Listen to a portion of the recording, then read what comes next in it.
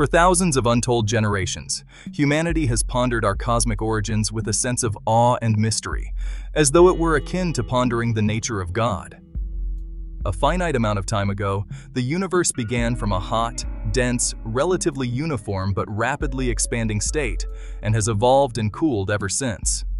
Today, 13.8 billion years after that event, humanity has been able to reconstruct our cosmic history, from those earliest moments to the present day, explaining the formation of elements, atoms, stars, galaxies, the cosmic web, rocky planets, and eventually, intelligent life as well. In many ways, it truly is the greatest story ever told. Not a biblical or philosophical or poetic account of all of creation, but a scientific one. And yet, when we see it depicted, visually, it often looks like a fluted glass, tipped on its side, that flares at one end and closes on the other. When it comes to the Big Bang, there are a lot of misconceptions. A lot of people view it as an explosion. A lot of people view it as having a particular point of origin in space. A lot of people conflate it with the notion of a singularity or the birth of space and time itself. All of these notions are incorrect. The Big Bang was not an explosion at all.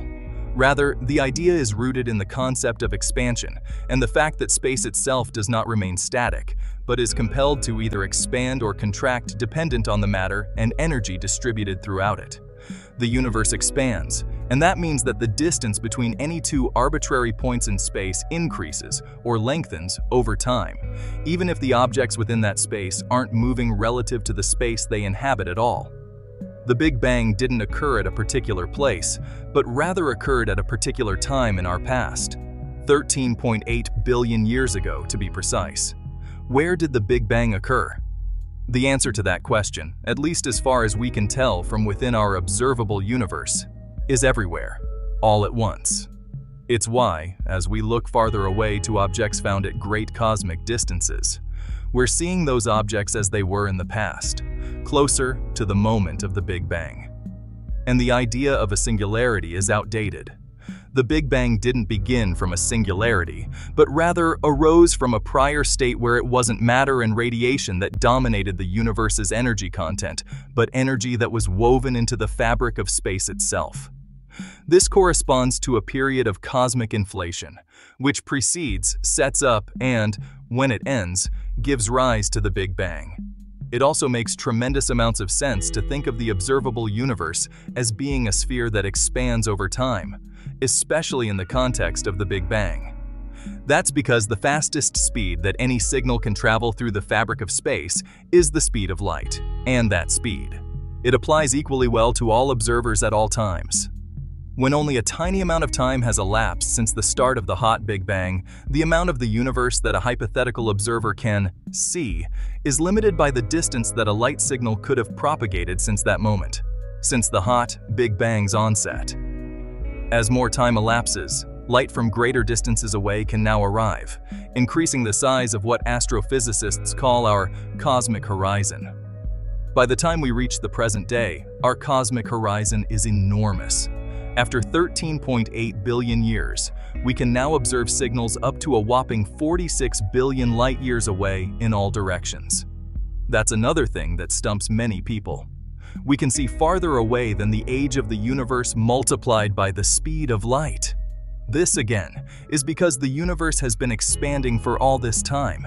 And even though a light signal will only propagate a distance of 13.8 billion light-years through space over the course of 13.8 billion years, the object that could have emitted that light at present will be found 46 billion light-years away. There are multiple possible ways to illustrate our cosmic history. One of the deservedly more famous non-tube or non-cone or non-cylindrical diagrams that show it comes from Argentinian artist Pablo Carlos Budassi, whose representation of a logarithmic history of the universe shows the observable universe as a sphere, where nearby we're seeing objects as they are 13.8 billion years after the Big Bang, like objects on Earth, in the solar system, and throughout the Milky Way. Where light that's traveled for billions of years is showing us objects as they were billions of years ago, revealing galaxies as they were in the cosmic past.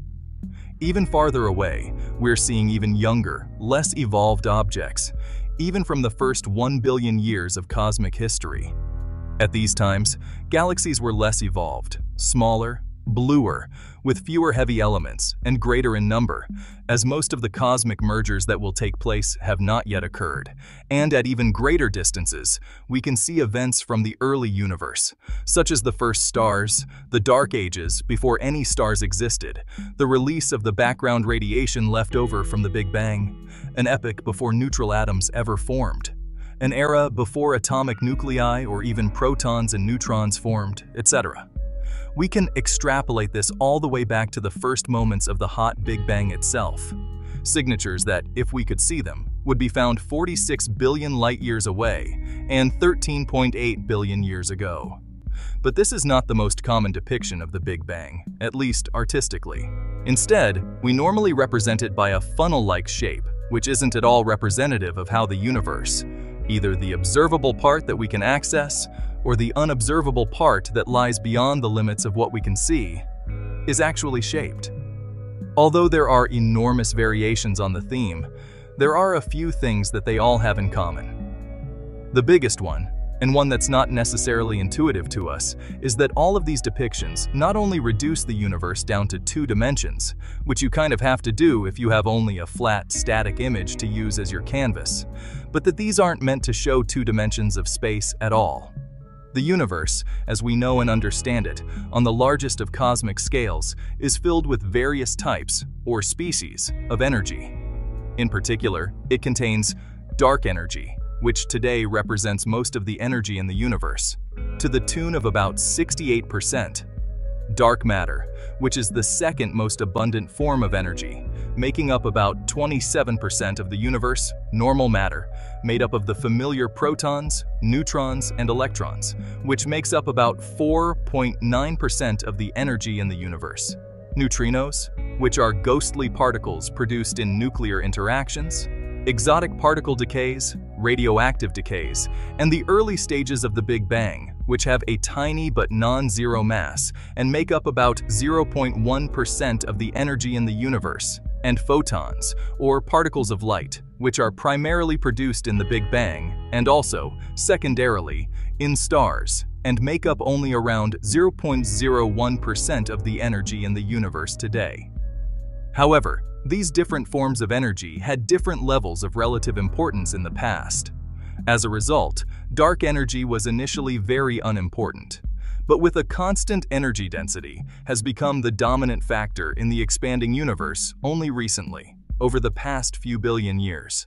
Before that, matter dominated the scene for a long time, from about 9,000 years after the Big Bang until dark energy's takeover a few billion years ago. But in the very early stages, radiation, mostly in the form of photons, was the dominant species of energy, which is what put the hot in the hot Big Bang. Because the energy density of the universe and the rate at which the universe expands are directly linked, that means that the universe's expansion rate has changed, specifically, has decreased precipitously over time. Early on, the universe was expanding very rapidly and was dominated by high-energy radiation with large number densities of photons, each with very high energies. As the universe expanded, that radiation cooled off as it got stretched to longer and longer wavelengths. As the radiation cooled and the number density of particles diluted, the expansion rate dropped, all while progressively more and more distant light sources came into view. When the universe transitions from radiation domination to matter domination, the fact that the universe is cooling and that the radiation within it is being stretched to longer wavelengths and lower energies is no longer important. It's only the heavy, massive matter particles that play a major role, and so the energy density and the expansion rate drops as the volume of the universe increases. Finally, when dark energy takes over, the expansion rate ceases to drop and instead asymptotes to a constant value. First, the universe as we understand it didn't actually begin with the hot Big Bang, but rather a phase known as cosmic inflation preceded and set up the hot Big Bang. During inflation, the way that cosmic expansion worked was very similar to the way it works during dark energy domination. The energy density remains constant and the expansion rate doesn't decrease, causing the separation distance between any 2 points to increase exponentially as time goes on. Only, unlike today's dark energy-dominated phase, the expansion rate during inflation was tremendous. And second, once inflation ends and the hot Big Bang begins, the transition to a radiation-dominated phase is immediate, and this causes the universe to rapidly evolve in the way we're familiar with since the start of the hot Big Bang. Everything begins as a hot, dense, almost uniform primordial particle soup, and then, as the universe expands and cools, matter and antimatter annihilate away, protons and neutrons form, nuclear fusion creates the light elements, neutral atoms form, the earliest stars and galaxies form, and eventually, an intricate cosmic web, networking galaxies and the large-scale structure of the universe together, comes into existence. There are fundamental limitations to what we can show with only a 2-dimensional canvas and a 4-dimensional, 3 of space and 1 of time universe. The most common depiction sacrifices showing the sphere-like nature of our observable universe in order to more properly depict the evolution of time. However, this doesn't mean, and was never intended to mean, that the universe is shaped like a cone, tube, cylinder, or funnel. That shape appears because we are attempting to illustrate how the size or scale of the observable universe grows with time, as we evolve from the left end of the picture to the right, as time continues to pass. Thank you so much for coming this far with us. Remember to join us next time in the next video. Until then, take care and good night.